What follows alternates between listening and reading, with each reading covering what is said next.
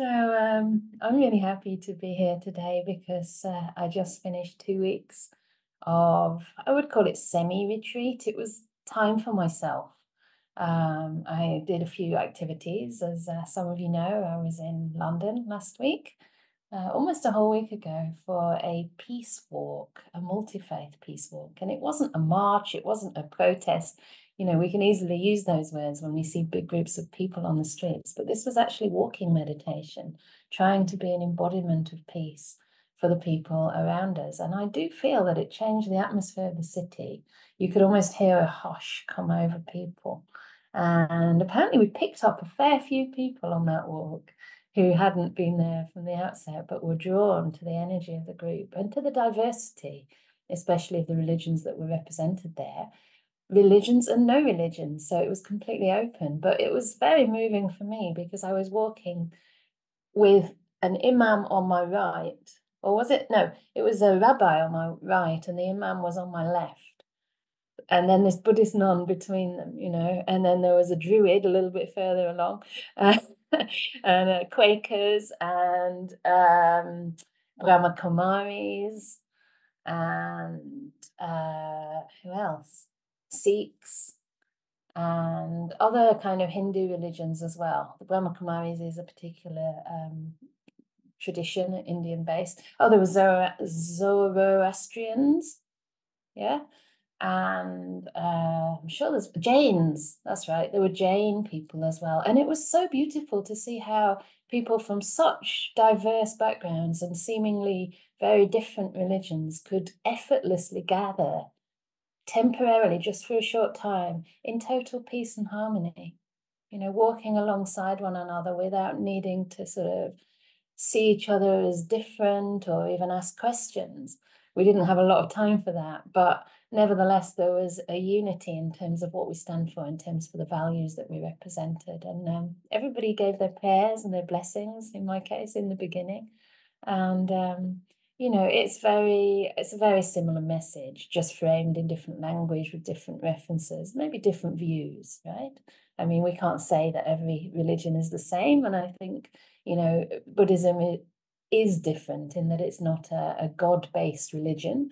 And we tend to take the understanding of non-self that bit further, that bit deeper, because it applies to all aspects of what we take to be a self. It applies to all aspects of existence, you know, even these higher realms, the God realms, the heaven realms, maybe framed in Christian words, or Hinduism also.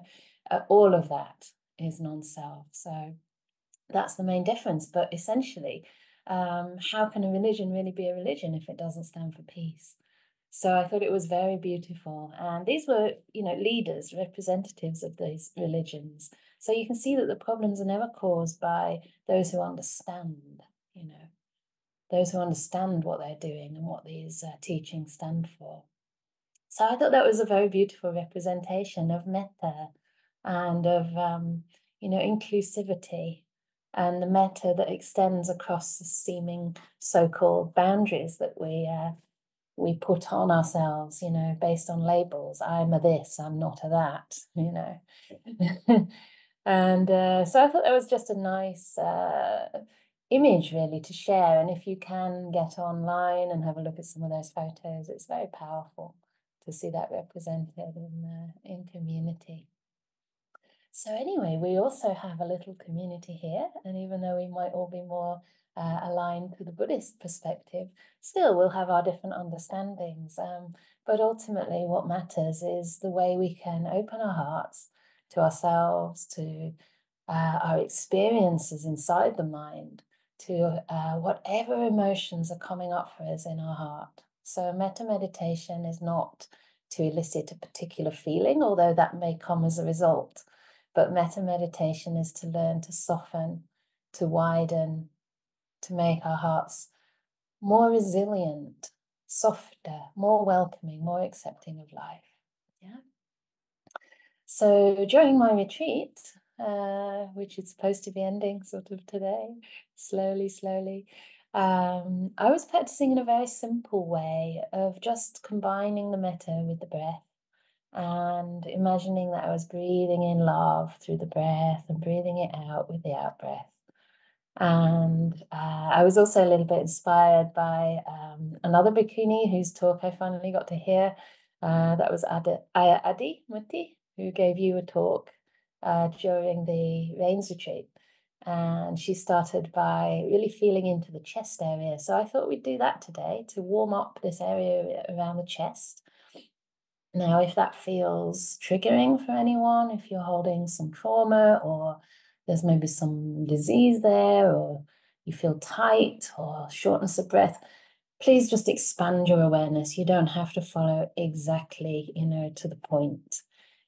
Put your mind wherever it's easy to do so in the beginning. So we'll do a little body scan, but then we'll focus a little bit around the chest, and we'll just feel into our breathing and infuse that breath with a sense of being loved, receiving love, and also giving it out. So as usual, these are just suggestions. These are just invitations for the practice. But if that's not what nourishes you today, then please practice in your own way, however feels most nourishing, most gentle, most resourcing for you. So, and that means you can just stay with that generalized sense of being kind, being aware, to whatever's arising in the body and mind. Okay, so we'll start the meditation. We sit usually for about 40 minutes or so. So it's important to really begin by feeling into your body and asking your body how it wants to be seated. Or maybe it wants to be lying down today. Maybe you want to recline. Maybe, I don't usually suggest this, but maybe you even want to stand. Sometimes that can be really good for the body. If you do want to stand, then I do suggest keeping your eyes slightly open and maybe just standing for the first 5-10 minutes. But it's good to have these different postures because our body sometimes is not in good health.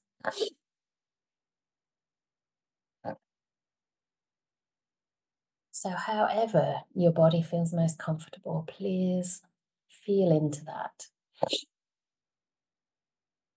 And we can do this most effectively by gently closing our eyes.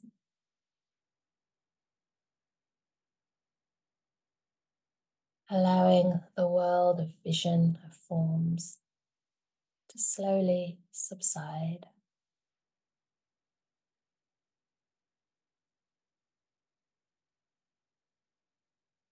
Which tends to bring us more in touch with the feeling part of the mind. Vedana. The contact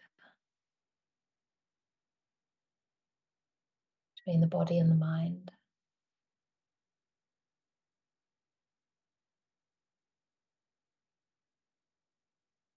So just sensing into your body, sitting or reclining, whether on the floor or on a chair. And noticing first of all how you've positioned yourself, whether your limbs have enough space to feel at ease, perhaps so that you can wiggle your toes, so your knees are not too tight. See if there's any way you can relieve the pressure on your knees. For example, if you're sitting on a chair, maybe moving your ankles slightly forward so they're not directly under the knees. This helps to even out the distribution of the weight. Your knees, spreading it to your ankles and rooting your feet on the floor. If you're sitting cross-legged, see that your knees aren't too tightly bent.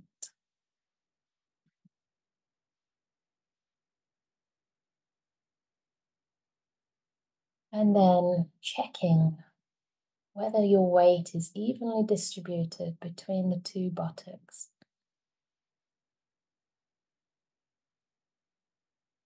But there's no clothing pressing, maybe folded under your buttocks. See if you can release anything that's causing unnecessary strain or pressure.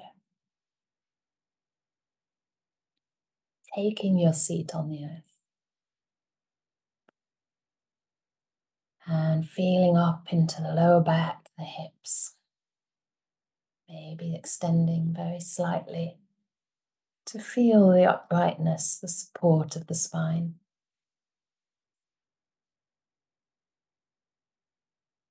Noticing your shoulders. Once the back is a little straighter, sometimes you realize the shoulders are hunched a little forward, and it might feel freeing to just roll them back, give them some movement, allow any crunchiness, any tension to release. Sometimes you can just squeeze them slightly together or up towards your ears and just let them go. How does that feel? And how does that change the position of your hands, your arms? Feeling in all the way down your arms to the fingers and the fingertips, letting them be free.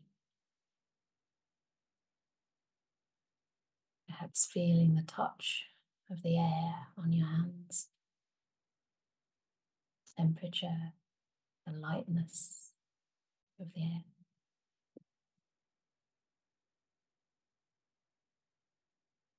Noticing your neck,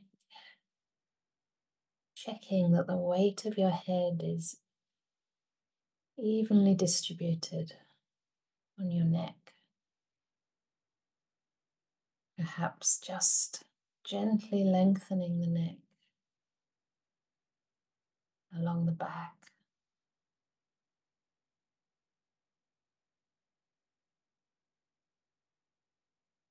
Tipping your head slightly forward perhaps, and all of these movements can be extremely gentle. Even just the thought of it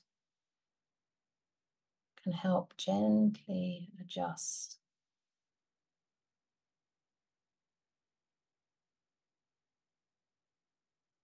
And imagining a cord from the top of your head up into the sky. Feeling that space above the head, a sense of lightness at the top of the head.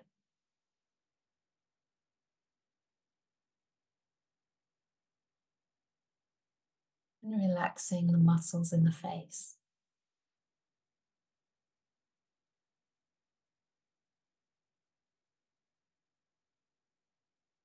When the face muscles are relaxed, it sends a message to our brain, to our minds, that it's time to go inside, to loosen that connection with the outside world, any sense of needing to perform.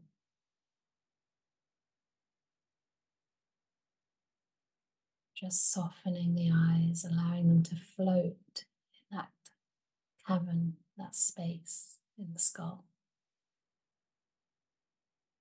Softening the cheeks, letting them drop.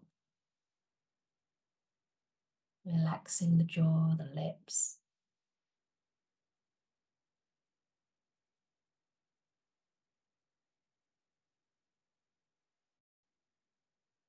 Offering yourself personal space, seclusion among friends.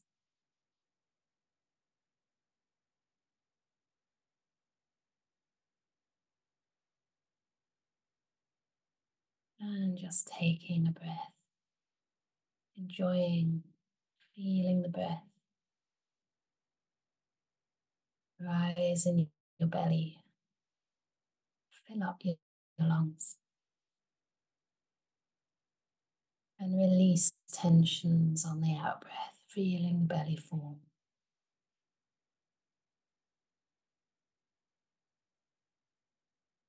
Breathing in, noticing that expansion in the chest, in the belly, in the ribs. And with the out breath, imagining any tension just draining out into the ground.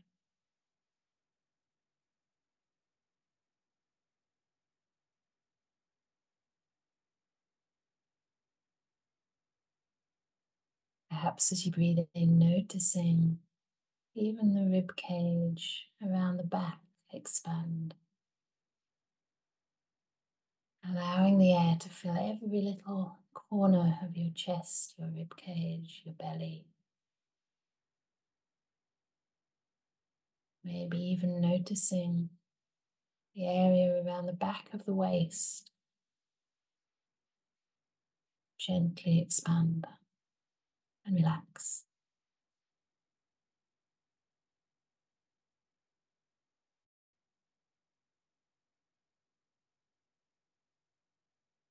And allowing the breath to become natural.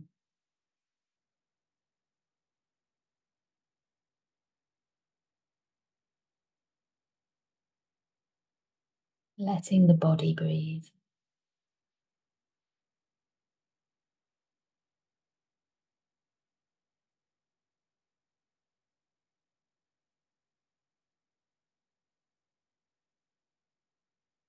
Now, if you're comfortable to do so, bringing your awareness to the top of the chest, the right side of your chest, just under the collarbone towards your shoulder.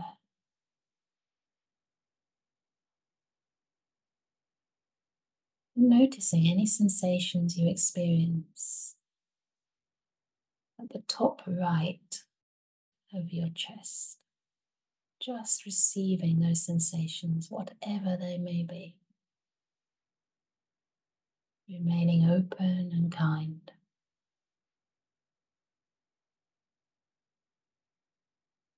Allowing the lights of your mind to turn up. Simply by being open, by being present.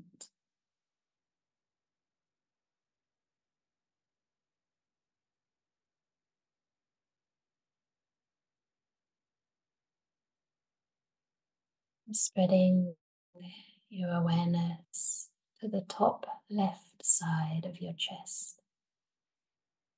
Just under your collarbone and all the way around towards your shoulder, your armpit.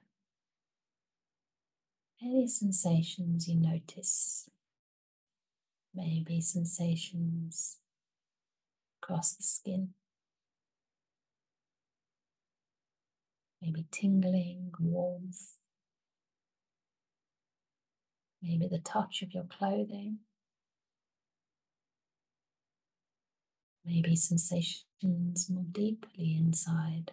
Whatever you notice, just remaining passive, open, and kind.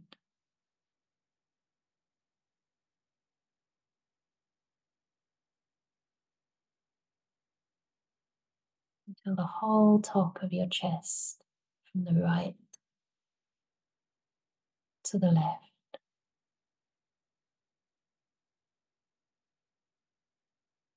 is held in this beautiful kindfulness.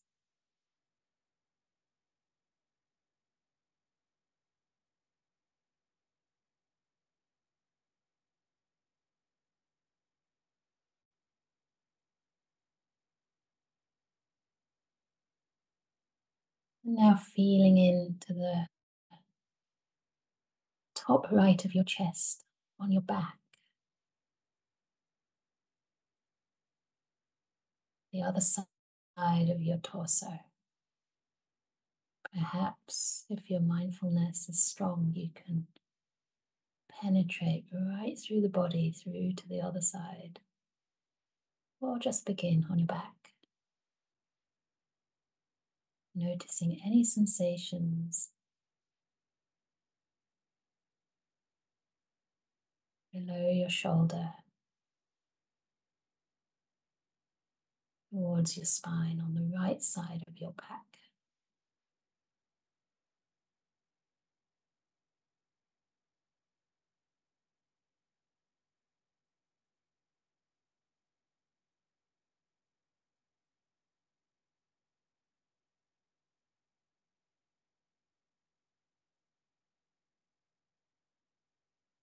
And spreading your awareness to include the left side of your upper chest on the back. Maybe you can even feel the breathing here.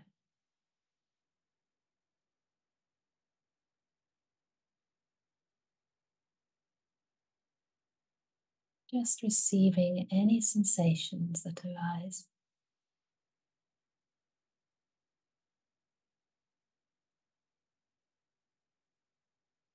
Until the whole top of the chest, front and back, is suffused by kindfulness.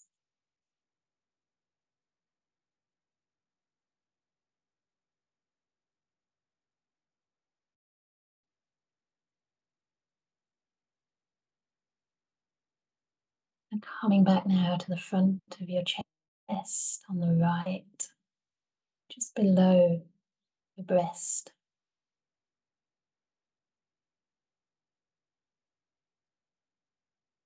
Just feeling any sensations there, right the way from the rib cage around to the center of your chest.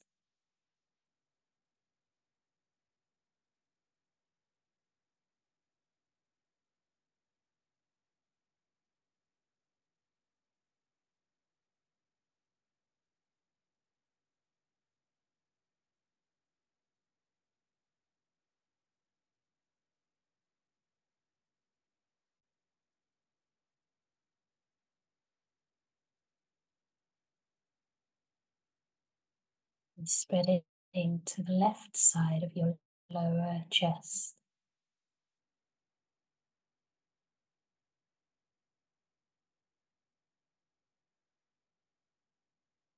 All the way from the center of the chest right around to the rib cage on the left.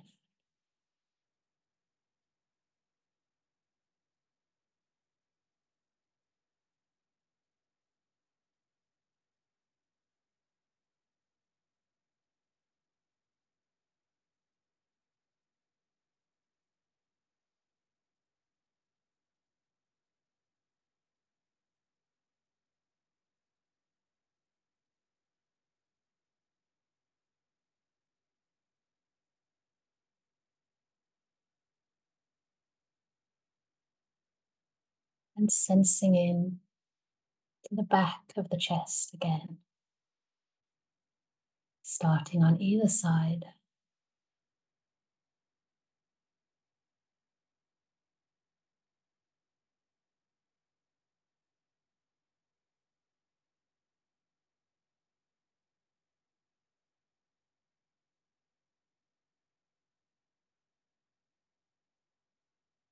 Feeling any sensations to the back of your chest, all the way down to the bottom of the rib cage, and around the sides of the trunk, so that your whole torso, where your breathing apparatus sits,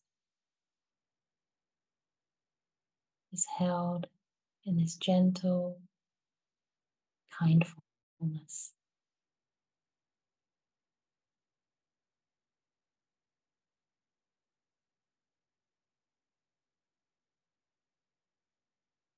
Noticing the rhythm of your breath.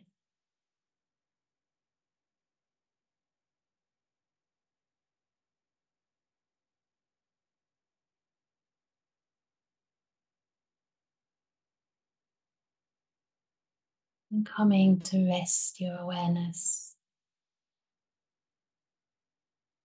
in the heart area, the center of your chest.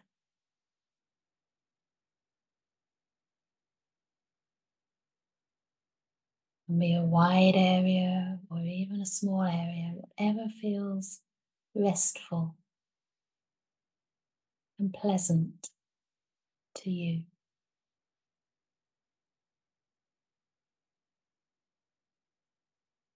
Noticing your breathing.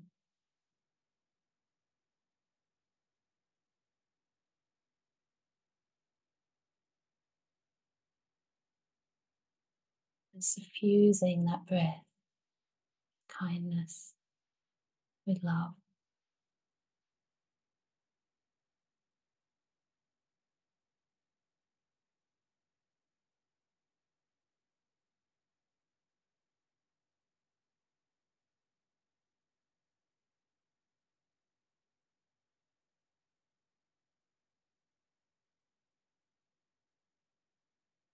Perhaps if it works for you, imagining that you're breathing in the love of someone who represents compassion, safety, benevolence to you.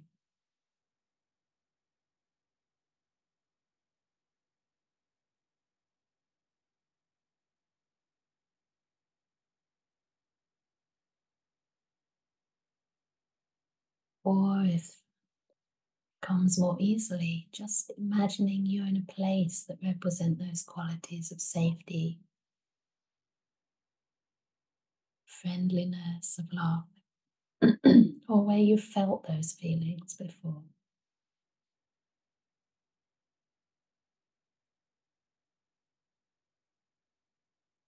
So notice your in-breath, breathing in this love, as if imbibing the qualities of love with the air that comes in so naturally, effortlessly to your body, fills up your chest, fills up your heart. Just allowing yourself to enjoy receiving this love.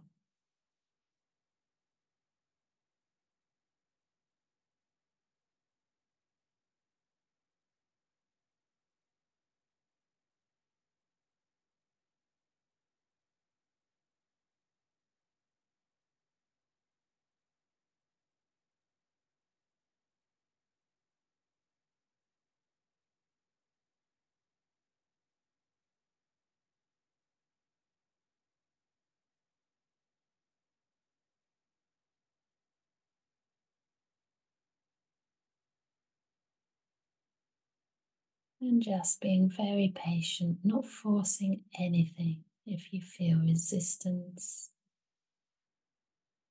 or dullness or nothing in particular, that's absolutely fine. You're just inviting your mind to respond to this idea of allowing love into your body through your breath.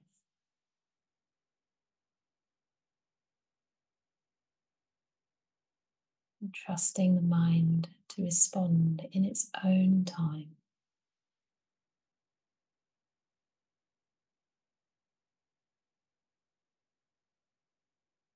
Just being breathed.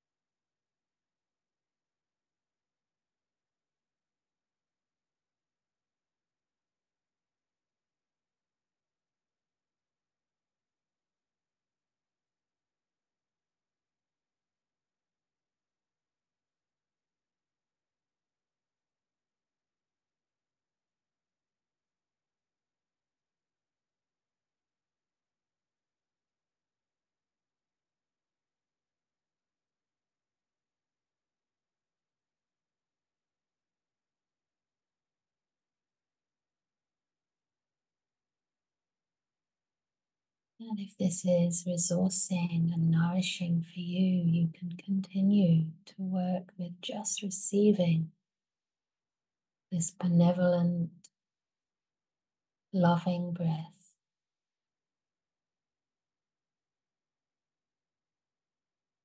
Or notice that when your breath leaves the body, it carries that same warmth.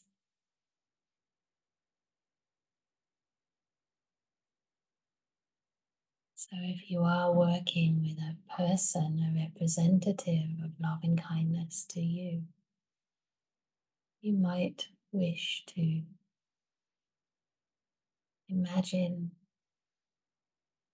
receiving love from them, and on the exhale, allowing that love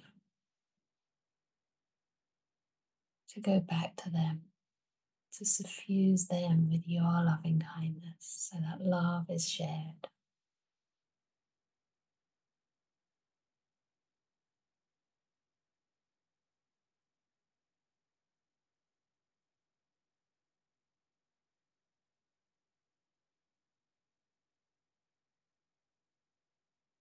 Or just going out into the world, into the nature, into your safe, inviting space.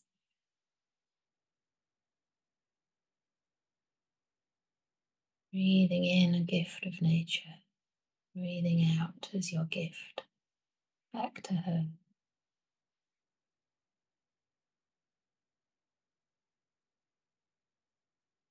Always feeling into any sensations around your chest or wherever enjoyable sensations arise. See if you can open to those feelings of pleasure or any feelings, agreeable or disagreeable, with that same sense of openness and warmth.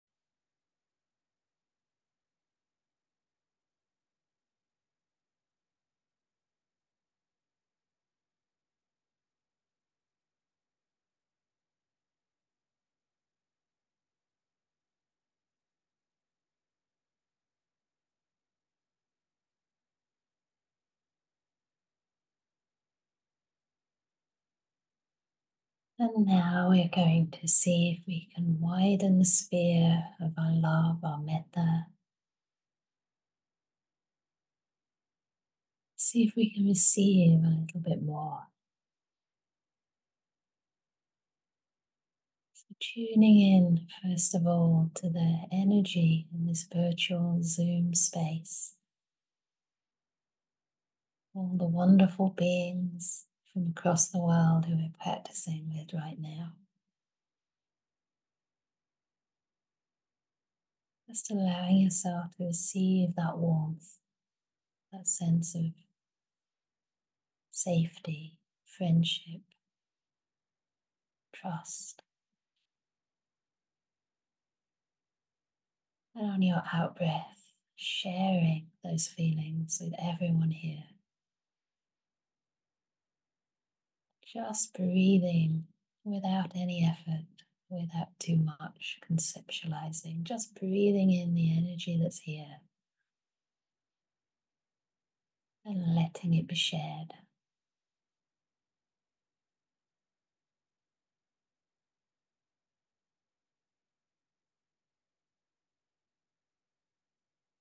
Filling up not only your chest, your belly, but filling up your whole body from head to toe.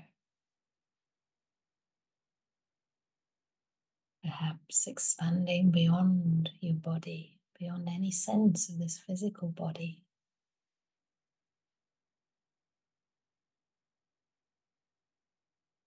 As the mind becomes wide, the love becomes more universal, spreading out. Wherever it is you're living right now.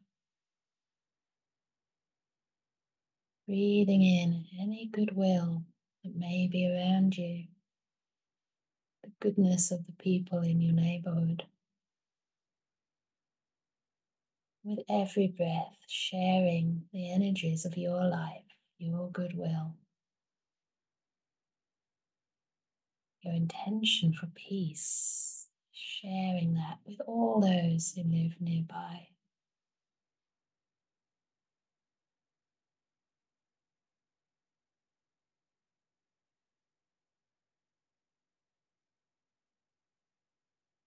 Imagining us all breathing collectively, not only in our own town, but also in this country, maybe England or Hong Kong, Croatia, Austria, America, wherever you are. Breathing in benevolence, breathing out friendship, goodwill, love.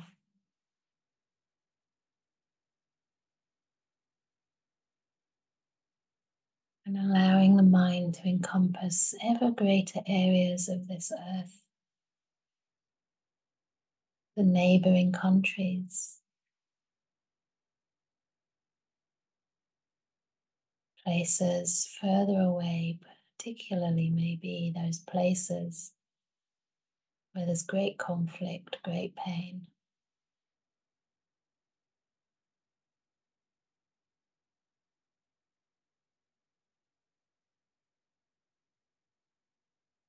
Imagine every breath of yours bringing peace.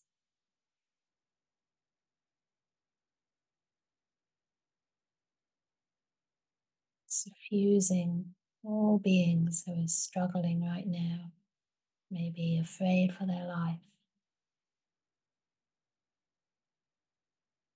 All beings who may be dying. Imagine your love flowing out to them. Suffusing their breath with yours. So their last breath may be a breath of peace.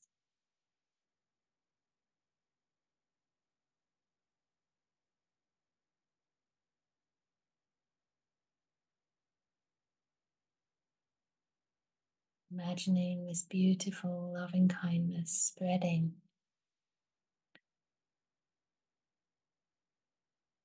all across this beautiful planet Earth.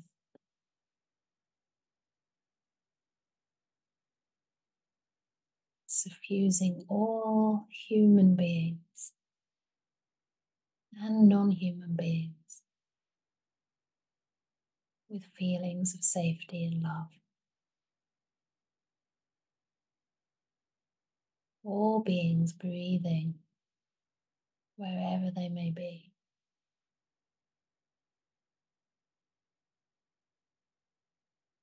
May they breathe with ease.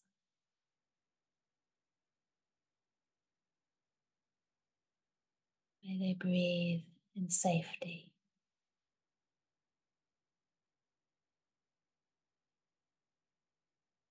May each breath be a precious reminder of this valuable yet fleeting life.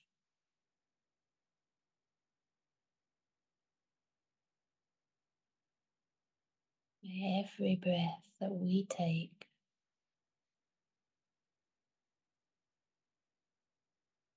and that we take together, may every breath be breathed in kindfulness, awareness and kindness combined.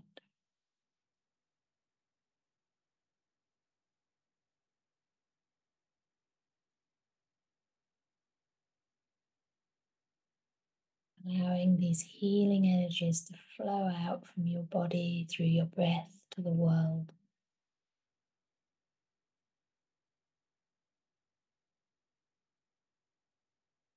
Peace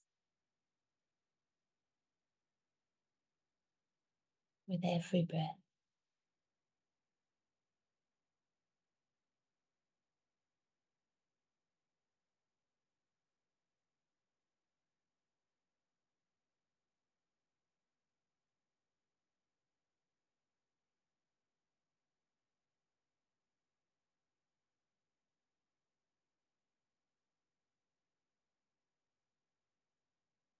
I'm going to share some words of loving kindness with you all, so just keep on breathing in the love, trusting the healing power of the practice of mindfulness, of kindness, and of the Buddha's words.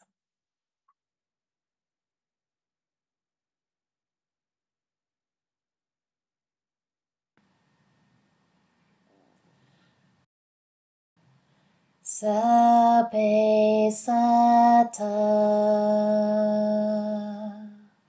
sabbe pana,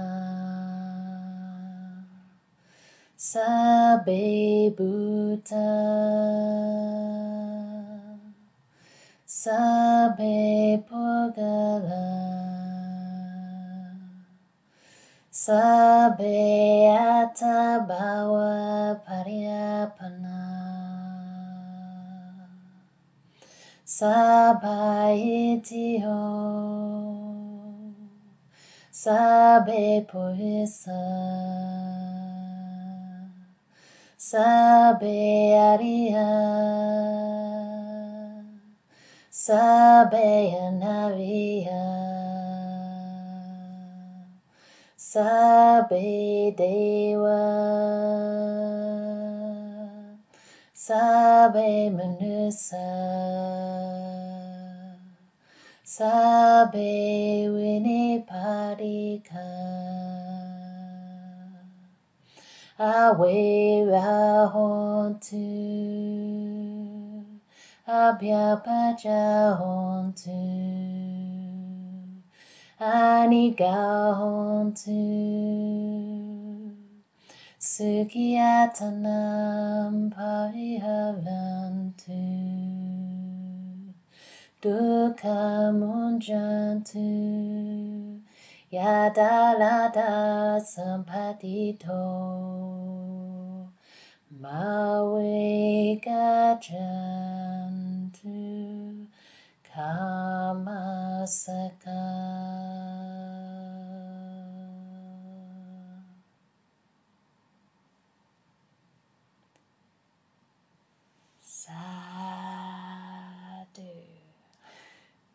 Sadhu.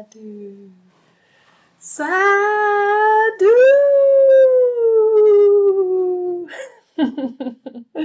It's very reassuring that I'm not the only one being silly with the sadhus.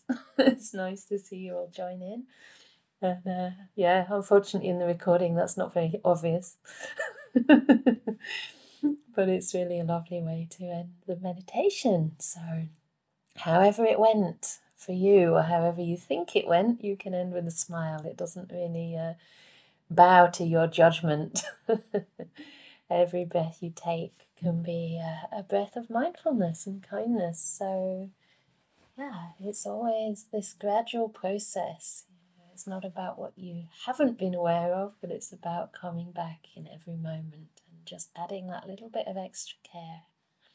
So I hope that was another tool for the box. It's not our usual way of practicing metta together. We often go through the different groups of beings. We sometimes use the phrases of may I be happy, may I be well, may you be happy, may you be well, may you be peaceful. So there's different ways, and that can work for some occasions, for some people, some of the time. But adding that metta to the breath is another way. And thank you for your comments, seeing that a couple of you appreciated that. And yeah, we still do have time for any comments, questions, or Ajahn Brahma says complaints. But remember, you're only complaining to yourself, really, because we're all responsible for our own world, aren't we, in many, many ways, and obviously for each other too, as much as we can care. So, yeah, the chant, someone's asking about that. That is, I don't know if it really has a name, but it's, if you even just Google Sabbe Sata, like the word Sabbe Sata, that's kind of how it starts. It's a Burmese chant, and there's different ones. Different kind of ways of formatting the same phrases, some add a little bit, some minus a little bit, but it's basically going through all the different categories of beings that exist, that breathe, that live, and saying may they all be happy, may they all be free from enmity, may they all basically be liberated. So it goes through the various groups just to make sure everyone's included, all men, all women, and that includes all gender non-binary beings, all people who are enlightened, all people who are not. Of course, the group that are not are much greater than those who are.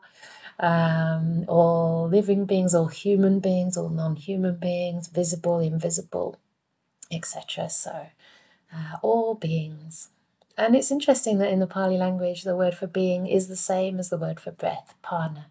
Sabbe Sata means like being, Sabbe Pana is the next sentence, which means all breathing beings. It's exactly the same thing. But the word Pana, Anapana, right? Ana, in-going, outgoing, breath, Pana, meant being. Because if we don't have a breath, for say a minute, 2 minutes, 3 minutes, we're dead. I think it's about a couple of minutes, right, that we can survive without breathing. So every breath is very precious. Yes, it's very similar. Someone's saying they're familiar with the Sabbe Sata Sukhi Hontu. Yeah, it's very, very similar to that. This is the way my teacher in Burma used to chant. So every morning for 4 years, not every day I would listen, but most days they would queue up for the alms line in the early morning with the beautiful soft sun. It was soft at that hour, just, and then it became baking hot. It felt very magical. Sometimes there was a mist and a ray of light coming through the mist and you couldn't quite understand. Sometimes the ray of light was coming not from the sun. It was extraordinary. I have photos that show this. It was a different direction the light was coming through. Because my teacher was very powerful. He was one of the not so much worldly people. And when he chanted, you could really feel it. So he'd do that before setting off for alms, 2 miles into the village barefoot. Even my mum and dad came to visit me there a couple of times, and my dad joined in one of the alms rounds, and you had to go barefoot, and it's, a little bit stony and sometimes, in fact, one of the monks came back once with this terrible like cuts through his toes. He'd stood on a can. It was really quite awful. And there was a Burmese doctor there who didn't, I mean, the medical system's not the best, and he just poured meths on the foot. The poor monk was like eating the pain, you can say, trying not to scream. But anyway, the monk ahead of my father, because he's obviously not a monk, he was walking at the back holding the bucket where the food would get tipped into. He was kicking out all the pebbles, anything that was sharp, so that my dad could walk safely, because they recognise, as Westerners, we're just not used to that, and his feet are rather tender. But that was the kind of kindness, of those very humble, very simple monks and nuns who lived in that monastery. But the Burmese people in particular, just some of the kindest, most humble, beautiful people I've ever met anywhere. And I've said this many times, but as a woman also, it was a country I immediately felt safe to travel, to be alone as a woman. The people would actually look after your stuff rather than sort of threaten to steal, or, in some places you have to guard very closely your little traveller's checks or whatever. I think by then I didn't have any traveller's checks, but, they'd actually say, give it to me, let me look after your stuff. It's just beautiful. So thank you for your comments, but still feel free. There's 2 more minutes if anyone has a question or anything they're working with at the moment they'd like to share. Seems you're all well and quiet, and there'll be other opportunities too. So what's happening next? We'll go back to our Wednesday. I think Minori's been doing that in my absence, I'm guessing. Have you? Yeah, thank you so much. So on a Wednesday afternoon, 5:30 UK time, we have a metta chanting session where we just chant the Metta Sutta.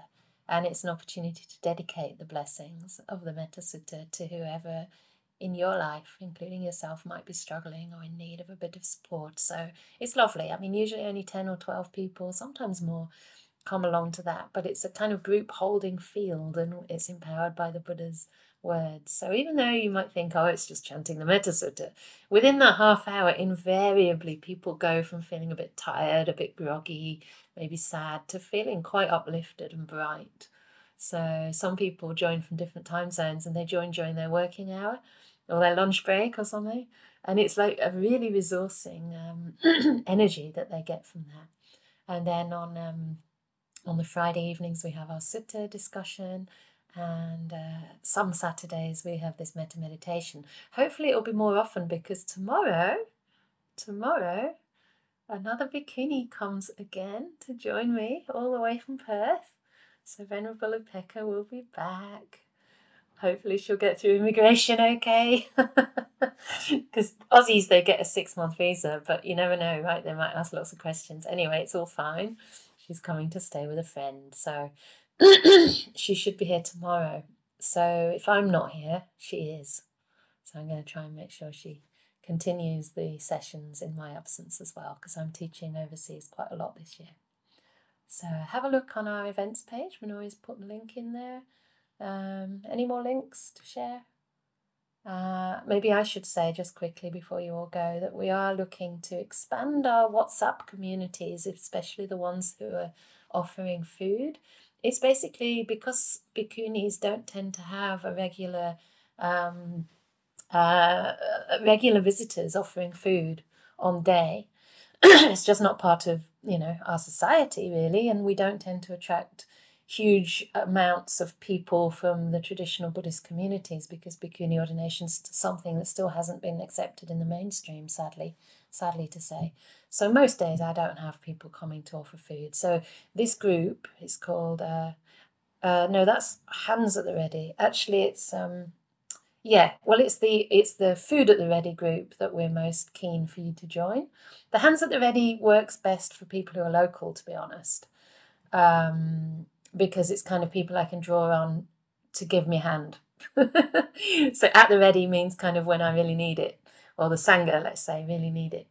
And there's an Afar group, which is Food at the Ready, Anukampa Food at the Ready, which can also be done from afar. So wherever you are, you can order some shopping for us online, and you can we can receive the food.